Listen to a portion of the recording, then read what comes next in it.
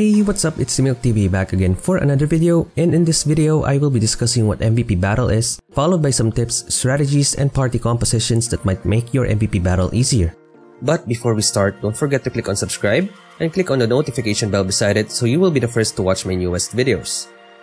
MVP Battle is an event every Friday from 7 PM to 10 PM GMT plus 7. In this event, a set of MVPs and mini-bosses will spawn in a certain map and your party as well as other parties can hunt those MVPs. But there is a catch, the map is open for PvP so you can PvP other people and they can PvP you and your party members as well.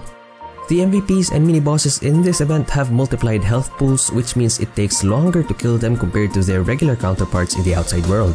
You and your party mates need to at least be base level 70 to join the event, and once you're ready to go, as the party leader you can join the event by either talking to this NPC named Altos in Frontier Square or by clicking on this icon which shows up during the event. Take note that after entering a match, your party will have a 10-minute cooldown period where you cannot enter another match unless you kill an MVP or the timer ends on your current match.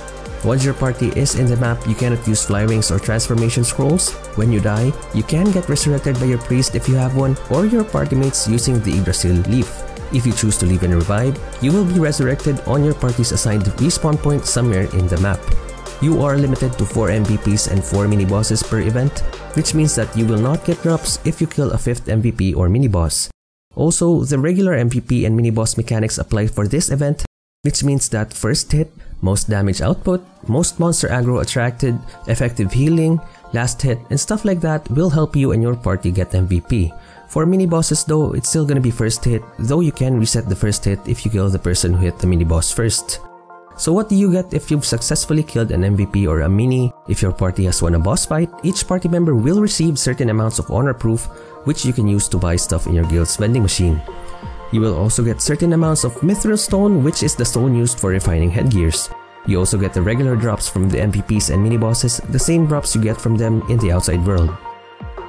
So now let's talk about party composition. The party composition I would recommend is 1 tank, a knight or a paladin that can use taunt so your other party members don't have to worry about aggro, 1 healer to keep the tank and other party members alive, 2 damage dealers which focuses on the MVP or mini-boss you're trying to kill, and 1 party defender which preferably has full PvP equipment to protect your party and fend off other people. Assassins and stalkers work best for these roles as they can go invisible and scout the perimeter around your party. Of course, you can still do MVP battle with a different set of jobs or classes, but I really found this setup very comfortable and balanced in terms of offense and defense. Now let's go to the actual gameplay. So when you are first teleported in the map, there is currently a bug where some party members will not be in the party. So the first thing you want to do is reparty and regroup. Talk to your party beforehand and agree on what MVP or mini-boss to hunt, so once you're in the match, you don't have to worry about it. The first thing you need to do after you've settled in is to look for your target. After that, your tank should drag the monster to one of the many corners in the game. Take note that your party has a set spawn point, so dragging the monster to that corner where you respawn when you die is a very good strategy, as when you die, you can just respawn and instantly get back into position, saving your priest a couple of blue gems as well as the skill cooldowns. Being in a corner is very ideal in this situation because you don't have to worry about random people coming in from all directions. This is also to make sure that you know where your enemies will come from, and your party defender will have an easier time because he doesn't have to cover more ground. Having only 1 party defender is more than enough since other people will most likely not have anti-demi-human equips on, since they are there for the same reason, to kill MVPs and mini-bosses, which means that most people inside the MVP battle have their regular monster hunting equipment on. So again, back yourself up in a corner just like this and you're good to go. Talking about roles, as a tank, preferably paladin or an off-tank lord knight, you want to continuously use taunt to keep the MVP or mini-boss away from your damage dealers and priest. As a priest, you want to continuously have buffs up, heal and resurrect when needed. Be careful of both monsters and players as you're a top target of the opposing parties. As a damage dealer, you want to continuously keep up DPS. Make sure to position your character in a way where enemies won't easily reach you, as you're a hot target for opposing parties as well.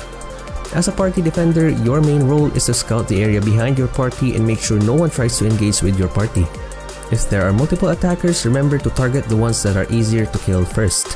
One quick tip, if you are trying to farm a specific MVP, once you've killed that MVP in your current match, you could leave and queue for another match so you can use up all 4 of your MVP limit on that specific MVP. During one of the past MVP battles, Garm was one of the monsters in the list, so what people did was kill Garm, leave the match, re-queue for another match, kill Garm again, and so on until they have 4 kills of Garm using the 4 limits on Garm only. This was actually the reason why the price of Fairy in Bottle and Fang of Garm decreased a bit. Most players hunted 4 Garms and got those items as a reward. So I guess that's it for this video. I hope I helped you guys on this one. Once again, this is Milk TV. Comment, like, subscribe, and see you next time.